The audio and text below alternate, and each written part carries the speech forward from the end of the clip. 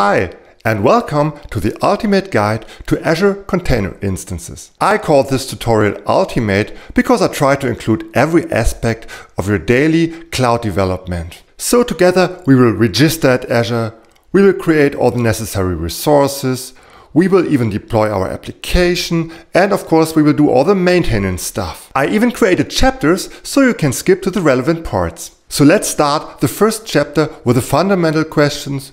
Why should I use ACI? I have been working with ACI for over a year now, and I can tell you two things. It's simple and it's cheap. It's simple because it doesn't need any Kubernetes know-how. But simplicity comes with a price. You don't have scaling, you don't have redundancy, you cannot do something like a failover cluster. This is not possible with ACI. So ACI is best fitted for small applications, for demonstration purposes, for rapid prototyping. This is the case where ACI really helps you to build an application quickly. So let's start our next chapter by going through the registration and payment process. In order to get started with ACI, you need an Azure subscription. So let's get one at azure.microsoft.com. There is an option to try Azure for free, which we will use. So we click on Start Free. We need to log in with a Microsoft account. If you don't have such a Microsoft account, you can create it. I already have it, so I'd pick it here. Enter my password, stay signed in. And now I have to register myself. The thing is, I need a credit card. But the first month is free and you get something like a $200 budget to play around. After filling in your address, you have to give your credit card data now. I can assure you that this is a safe thing to do and it's a common practice.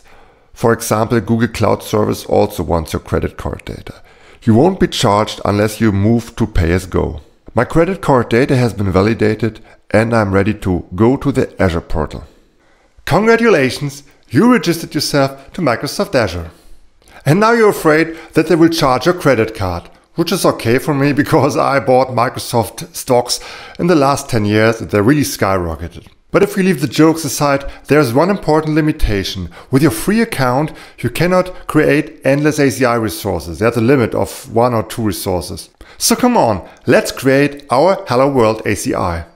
So here we are at the Quick Start Center. Let's create our Azure Container Instance. Go to search and type in ACI and you will find Container Instances. Now you click on Create Container Instances. Now we need to fill in the form. First of all, your subscription is automatically selected. It's simply called Azure Subscription 1. And now we need a resource group. Let me give you a short explanation of the purpose of a resource group. Usually, you will be working for a company or a department who created an Azure Access and who's paying for it. This is called the tenant and it's the top level in the hierarchy. Usually this tenant maintains a list of all people who have access to the cloud. This is called the Active Directory. Your company will give you access to Azure by creating a subscription for you. Maybe even 2 subscriptions, one for develop and one for production. And here we are now. The subscription is your playground. In your subscription, you can create multiple resource groups. So each resource group represents a separate project. So each time when, for example, an application service accesses a database, both resources should be in the same resource group. Since we don't have a resource group yet, we will create a new one. I will simply call it My Test Resource Group. Next we need to name our containers. So I will name it My Test Container Instance. The name is validated. It must be unique and has to have a certain name length. Now we need to select the physical data center which hosts our Azure Container Instances. Since I'm living in Germany, I will select Germany West. Now we select the availability zones. Germany West Central has 3 different buildings which are physically separated, and if we want to, we can put all our resources into one specific zone. This will give us some better latency. Since we are talking about milliseconds, we don't care and select none. Next, we select the SKU, which stands for Stock Keeping Unit. It's simply the option to select a more confidential version of our Azure Container Instances with memory encryption and hardware level isolation. This is not available for Germany West Central, and I think it's really not needed, so we skip that. Next, we select the image source. These are the containers which will be running in our ACI environment. Our goal is to use our own containers which are uploaded to the Azure Container Registry. But for now, let's start with the quick start images to see if our containers are running at all. We can select between 3 quick start images: one simple Hello World container, a simple Linux web server, and the big fat Windows web server. So let's use the simple Hello World service just to test our application. Now we need to select the size of our containers. If you click on Change Size, you can select between 1 and 8 CPU cores and between 1 and 32 gigabytes of memory. The more CPU cores and the more memory, the more expensive. So I would start with a small number like suggested here, and you have the possibility to increase these numbers later. So we click on OK and we continue with the networking. Next, we need to select the accessibility of our application. Public is fine, which means it's available to everybody. Private means it's only available via VPN, and none means it's not available at all. We want our application to be accessible via an URL. In order to do this, we need to assign a DNS name label, which is some kind of technical name for something we will do later. I will just name it my test DNS label. When we register a domain for our DNS name label, we want to make sure that nobody steals our domain. So there are some limits of reuse which we can select from. Here it's tenant, which means that the big organization can reuse the label, but nobody outside our organization. So this one is fine. Next, we define our open ports. Currently we only have HTTP access, but what I want is HTTPS access. So I add port 443 with protocol TCP, and this will allow us HTTP access. So let's move to advanced settings. In the advanced tab, we have 3 options. First of all, it's a restart policy. Currently our container will only be restarted if there's an exit code in equal to 0, which means an error occurred. We can change that to always, which means that our container will always be restarting, which is good for a kind of always on application. Next, we can define some environment variables. So we could have a test key with a test value.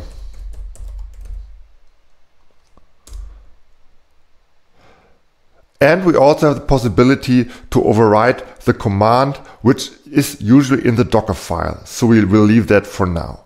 So now let's go to tags. Next, we can add some tags, which is quite valuable if we have a lot of different resources and we want a good billing and we want to bill them by tag. We don't need that, so we will leave it and go to review and create. You can see that there's a final validation which is passed. It means we can create our Azure Container Instance. After having waited for a minute or two, our deployment is complete. And now we can go to the resource. So first, let's check if our application is running at all. You can see that it already has an IP address. So we copy the IP address to the clipboard, open a new tab, and paste the IP address. You can see there's a start page. This is it.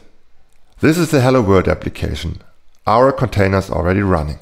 Next, we will have a look at the statistics. You can see the CPU usage, you can see the memory usage, you can see the received network bytes and the sent network bytes, which gives you a quick overview. Very cool. You can also stop the containers at any time and start them again. Or you can simply restart the services, which means that it stops and starts the services. Refresh simply means reloading the page. Next, we want to have a look at our containers, so we click on Containers. We can see that our application has only one container which is running. We can go to the logs. To see what's happening in the logs, it simply says listening to on port 80. A very cool feature is the possibility to connect to the container via shell and execute some commands on it. So let's try that out. I click on connect, I use bin bash and click on connect. Unfortunately, this doesn't work. The container doesn't support the bash. But let's try it again. Click on connect and now we use sh to connect and the container supports it. Not every container supports shell accessibility. So now we are connected to the container. We can, for example, run a top command. So we see that there are some processes running in the background. So we created our first Hello World application, but you and we know that Hello World applications are totally useless. I assume that you already created your own application and what you want now is to put your application into a container image, upload this container image to a container registry, and from this container registry you deploy it to ACI. So let's create an Azure Container Registry. Go to portal.azure.com. If everything goes right, you see your container instances and your subscription. If you don't see anything, maybe you selected the wrong account and you need to sign in with a different account. So now you click on Create a Resource, search for container and select Container Registry. You find the Container Registry and you click on Create Container Registry. So let's go through the creation dialog. First of all, you select your resource group, which you already created. Then you need a registry name. The registry name must be unique. So there's no chance that somebody else takes the same name. I use discotheque, which is available. Next, we choose the location. Since I am living in Germany, I select Germany West Central. If you need redundancy and high availability, you can select an availability zone. I would say that a container registry is not production critical, and moreover, in Germany West Central we don't have it, so we just skip it. Next option is the SKU, the stock keeping unit. You can select the most cheap, basic. Let's open a comparison table. You can see with basic you only have 10 gigabytes, but it's much cheaper, so we take this one. Next we go to networking. Since we use the cheap basic variant, our container registry is public, which is fine, because it's password protected, so we can go to encryption. Encryption saves our images in an encrypted format. It's a premium feature, we don't need it, so we go to tags. We also don't need tags, so we go to review and create. Our validation has passed, we can create our container registry. We wait for a minute or two until our deployment is complete, and then we go to the resource. Now that we have created our container registry, let's take our applications and dockerize it. Dockerizing means putting our application into a container image with the help of a Docker file. The next step is to connect our development computer to the Azure Container Registry. Please note that for this you need a command line tool called AZ. In order to log into Azure Container Registry, we need the Azure CLI, which we can download here. Install on Windows, and we click on the latest release. And then we go through the installation. Accept, install, and we click on Finish. So first you have to log into Azure itself, and then you have to log into the Azure Container Registry. So let's do it. I start the PowerShell. I type AZ login. Then I log in with my account. You can see that the login was successful. I even see my subscription here. Now we have to log into Azure Container Registry. In order to do this, first of all, we have to start our Docker desktop. Now our Docker desktop is started and we can return to the shell. So we type AZ ACR login -- name discotheque, which is the name of our Azure Container Registry. That's it. Our login was successful. And as a kind of warm-up, we want to take an existing container and push it to our container registry. For this, also make sure that you downloaded and installed Docker Desktop for Windows. So let's push an image to the Azure Container Registry. I go to the Docker Desktop and have a look which images are existing. Here I have a SQL Server from another tutorial which I will simply use for pushing it to our own registry. In order to simplify the tagging, I just copy the container ID to the clipboard. Then I go to the shell and type docker tag. Then I paste the ID and I type discotheque.azureci.io/SQL Server. After tagging it, I can push it. Docker push discotheque.azureci.io/SQL Server.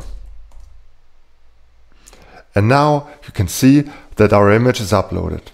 Now the container has been pushed to the registry. Please note that this container is quite big because it's a Windows container. Now we want to make sure that our image has been uploaded. So we go to our Discotheque Container Registry, go to repositories, and here we see that a new repository called SQL Server has been added. And here we find our image. Now let's create our own image and push it to Azure Container Registry. It's the image for our application. In another tutorial, I created a small program called Beverage, which I can simply start. It's an application which is running on localhost port 5000. So I open Visual Studio Code and create a new Docker file. New file, Docker file. So let's have a look at our example Docker file. It's based on an ASP.NET 7 image. It creates a workdir. It copies the whole build folder into our container, and then it starts the beverage demo.dll with the .NET command. Now let's build our application. We use the command docker build. It's important to give the right tag with the name of our Azure Container Registry, the name of our image, and dot means it just takes the Docker file in the local folder. Now that our image has been built, we can test it locally. We can simply type docker run discotheque.azureci.io/beverage container.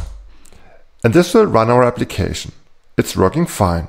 Now let's push it to our registry. This is also quite simple. We just type in docker push and we take the name of our image and then we push it to our registry. Yeah, we see the beverage container.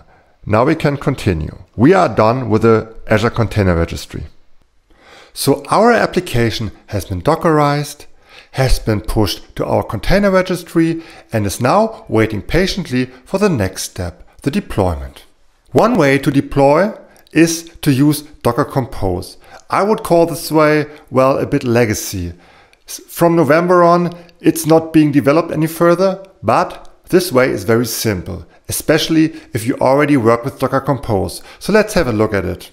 In this part, we will create a Docker Compose file using Visual Studio. So we click on New File, and typically the file is called docker-compose.yml.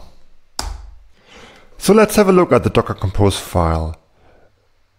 The Docker Compose file includes several images and puts them all together to a running application. We have two images. The first image is our beverage container, and the second image is our SQL Server. So for each image we create a container, which is in this case named like the image. Here we have one specific definition. It is the port. When we want to contact our application from outside, we need a port to be responsive. You can see that the application responds on port 80, while the SQL Server itself is internally accessible, but it doesn't have any open port to the public. So let's try to start this application. We use Docker Compose up. Docker Compose is installed when you install Docker for Windows. Okay, Now you can see that our application failed. The reason is that we need to set a environment variable which accepts the end user license for SQL Server. So let's do it on the fly. In Visual Studio Code, I have some kind of IntelliSense, which is very nice. So I can define an environment. The name is accept EULA, and the value is 1 for true. So let's restart it now. So this time when I start the application with Docker Compose up, you can see that the SQL Server is starting. So we get a lot of logs. The application is running, and when we press Ctrl and C, the application is stopped. By the way, Docker Desktop has a very nice feature to show the Compose files. So you see a Docker Compose file here which contains 2 running containers. So everything is automatically grouped, which is quite cool. Now that we made sure that our application is running locally, we can directly push our Docker Compose application to Azure Container Instances. So let's do that. You have to log into Docker. Docker login Azure. This is a Microsoft specific extension for Docker which is running. You have to select your accounts, and now you're logged into Docker. Login succeeded means that Docker is connected to Azure Container Instances. The next thing is quite formal. You have to create a so-called context. You can just type in the commands docker context create ACI, and then you can name your context as you wish. This will connect your resource group and your subscription to Docker Compose. I can select my resource group, and that's all. Once you created this context, you have to use it. For this, we have the command docker context use and then the name of your context. And now you can start your application with the command docker compose up. So what is my computer doing now? My computer is creating 2 containers on ACI. The problem is that this method is quite slow. And moreover, it binds together 2 technologies which maybe don't belong together. So it was decided that this technology will be retired, which means that they just stop developing it further. So let's try it one time, but later I will show you a better method to get your images running on ACI. So we are ready. Let's have a look at the ACI website and see if our containers arrived there. So I opened portal.azure.com to check how my application looks. These container instances have been created. I click on them, and when I go to containers, I can see that 3 containers are running. 2 of them are the application and the database, but the third one is an helper application from Docker Compose, which we can simply ignore.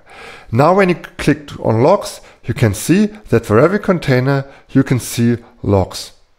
When you go to the SQL Server, you see a strange error, and this is because SQL Server runs out of memory. So we have to fix this.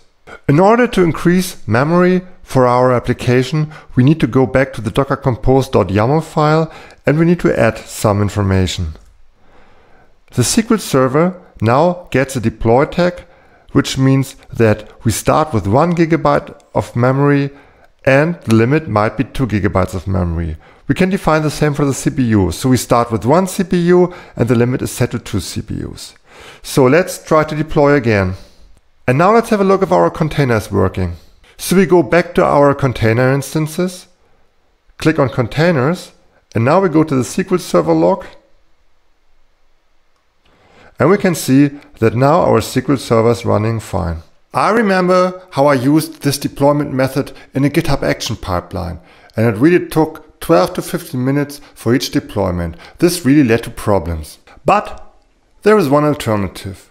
You can create a JSON or YAML file, and in this file you put some declarative deployment procedures and execute them via the AZ command line tool. This can be even put into a GitHub action pipeline, and then it runs quite fast. The syntax is not that easy, but at least much easier than Kubernetes. And I'm here to help you get through the process. So let's start. Okay, so one thing in ACI which is really missing is the possibility to create a container simply by clicking with your mouse. So I would like to go to containers, say add container, and then just type in my data and the container is added. This is not possible. We have to write our deployment script by hand. There's a small hint which will help you. There is an option to create a template from a working application. I can click on export template. And what Azure is doing here is to create this template file. It is parameterized, which makes it hardly readable. We don't need it right now, so we can remove the checkbox for include parameters. This will make our template a bit easier. Okay, so we have to download this template and then we change it. After we have downloaded the zip file, we can open the template.json. And it's opening in Visual Studio Code, which is good for us. So let's go through the template. We can see, for example, the name of our application. We can change that. The name should be Azure Deploy Test. Moreover, we don't need the Docker Compose tag. We can remove it. Now you can see that the beverage container is defined, the image is defined, the port is defined. Even the resources are defined. The same is for the SQL server. The accept EULA is defined. Everything is in place. Now we can remove the sidecar. We don't need it. So what I'm basically doing here is to play around with a JSON file and change it to my needs. Okay, now I save this one. The problem of this file is that it uses the JSON syntax, which has opening and closing brackets and is not that easy to read. Better to use YAML. On Microsoft you will find a nice example. So here you have a YAML file which you can copy and then you create it as template.yaml and now you paste everything into it and you can just change this example here. So what I do now, I change the images.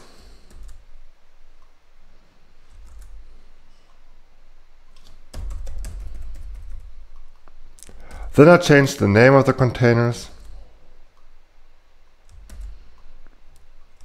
I remove port 8080 because we don't need it. I also remove the tags. And I change the name.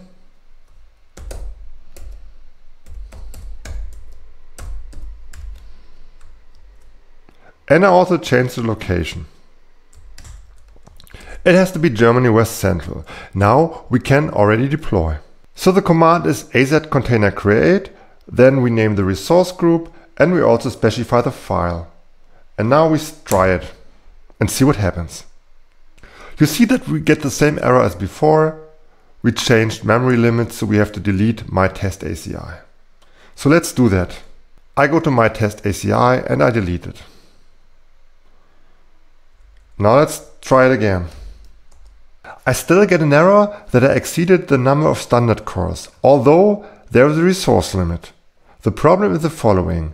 I'm using Azure in a kind of free mode. I don't pay anything, so Microsoft limits the number of cores which I can use. This is in order to prevent fraud. So we stumble into the next error. Our image is inaccessible.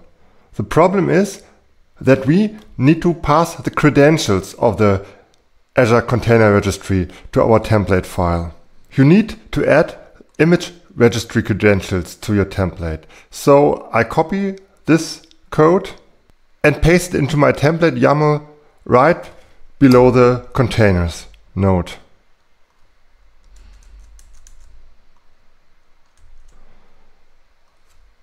So first I need to put the server here. Our username is discotheque. And where do we get the password from? Let me show it to you. You find it at your Azure Portal.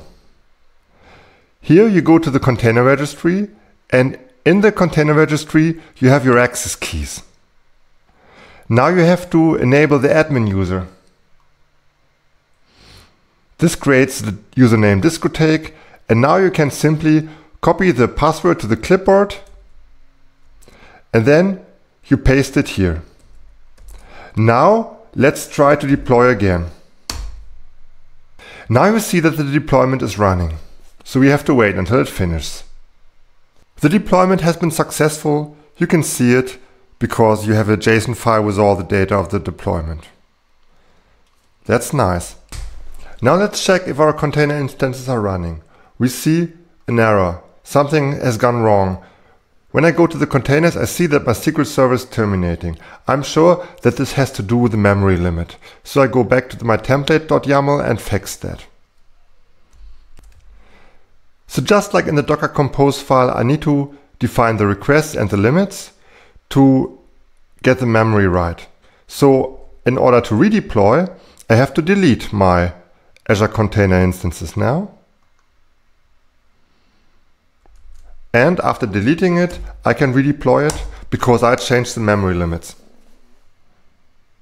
After playing around, I found out I forgot to set the environment variables. This is also something which you can set in the template YAML, except EULA must be 1. So now let's see if our containers are working. So after adding some environment variables, our containers are running. We can check that, we can see that both our containers are running, and we can also go to the logs and see that our container has started successfully. Okay, fine. Your application is running. You're starting to save data into your database. Then you restart your application and your data is gone. The problem is that containers are ephemeral. Being ephemeral is generally something good. It means that you can stop and start the container at any time and you always get the initial state. This is very important for scaling. But it also means that in order for files to be persistent, you need to store them in a place different from your container. But in Azure, there's a simple solution. It's called Azure Storage account and it can be connected to Azure Container Instances. And I show you how you do it. So in order for our database to be persistent, we first need to create a new storage account. So we click on create a resource, we search for storage account, and we create a Microsoft storage account. The storage account is in my subscription, my test subscription. It is in my resource group. And now I need a unique storage account name. Then we have to select the region, which is Germany West Central, which is fine. There are standard and premium performance version. We take the cheapest one. And also for redundancy, we can take the locally redundant storage, which is the lowest cost option. So we go to advanced. We can leave it as it is, go to networking, which is also fine. We can leave data protection as it is. Encryption and tags, we can all leave it as it is. After the successful final validation, we can create our resource. Our deployment is complete. So next, we will adapt the template.yaml to do the file mounting. There are two places in the template.yaml where we need to change something. First, we need to define our volume. Let's call it file share volume and the share name is ACI share. Later we will also find out the storage account name and the storage account key. We find this data at Azure. After our deployment is complete, we can go to the resource and then we can go to file shares and then we add a new file share. So our name must be ACI share because we just defined it, and then we create our file share. Now we need the access keys. We click on access keys, so our storage account name is discotheque and we need some kind of key here. So we show the key, we copy it to the clipboard and now we go back to our template YAML. So the storage account key is here and the storage account name is discotheque. Now there's one thing left to do. We need to tell our SQL Server container that it should use the file share instead of the container. So by adding this directive here, we take the folder here, which is usually the folder where the data is stored. And instead of taking the local folder, which will be deleted after restarting the container, we use the file share volume. So this is something we can deploy now and test if it works. So you can see that the deployment was successful, but is SQL Server really using our data folder? Let's check that, and I'll show you how. On Microsoft Azure, you can go to the storage account, which we just created, and then you go to File Shares. And now you see the share which we just created. And here you have a nice option to browse the directory. So you click on Browse, and you can see that all the databases have been created inside our shared folder, which means that after restarting our database, the data is still existing. To be honest, this is not the complete solution.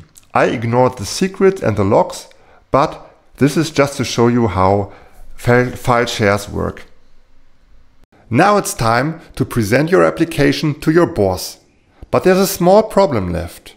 You cannot simply pass the IP address to your boss because the IP address will change often.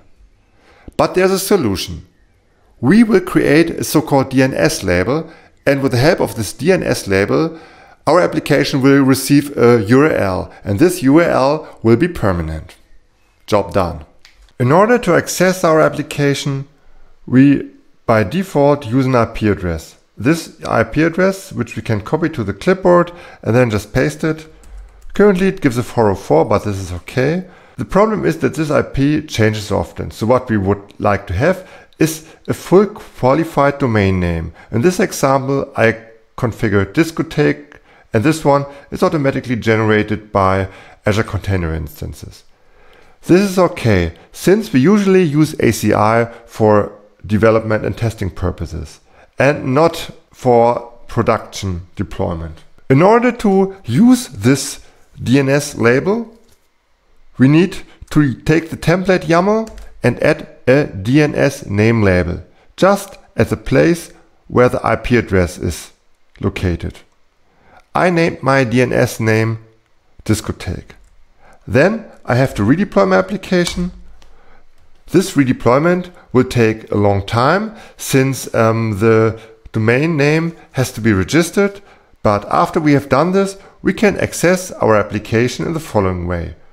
So in order to access our application by FQDN, we copy the URL, we paste it, then we add API/beverage,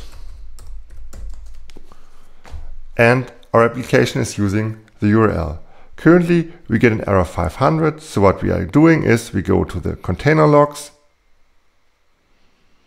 and in the container logs we can see that there's an error with an SQL server. The problem is that the database connection doesn't work, but this is not our problem for now. We want to work with ACI.